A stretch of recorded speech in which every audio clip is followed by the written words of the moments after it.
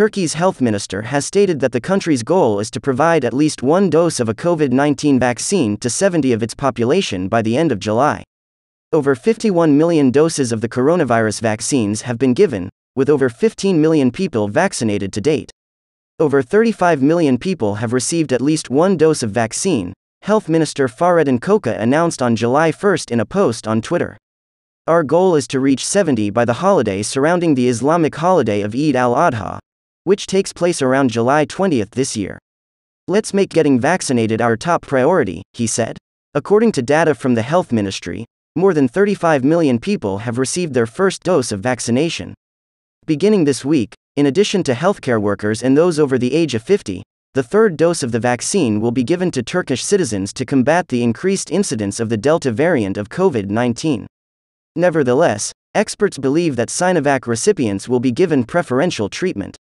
Afshinim Korkmaz, from the Health Ministry's Science Board, said, "For the time being, those who have already been inoculated with the BioNTech jab do not need to be given a third dose. Whether or not the recipients of the BioNTech vaccine should be given a third dose depends on the outcome of the scientific studies," according to Korkmaz. It is up to individuals to decide which Sinovac or BioNTech vaccine to receive as their third dose. I believe everyone who received the Sinovac jab will be able to receive the BioNTech shot this time around, he noted. The vaccines developed by Sinovac of China and Pfizer-BioNTech are currently in use in Turkey.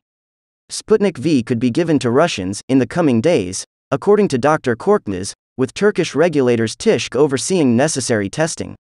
Koca, the Turkish deputy prime minister, recently revealed that 400,000 doses of the Sputnik V immunization were on their way to Turkey. They would be tested first before being added to the country's vaccination arsenal.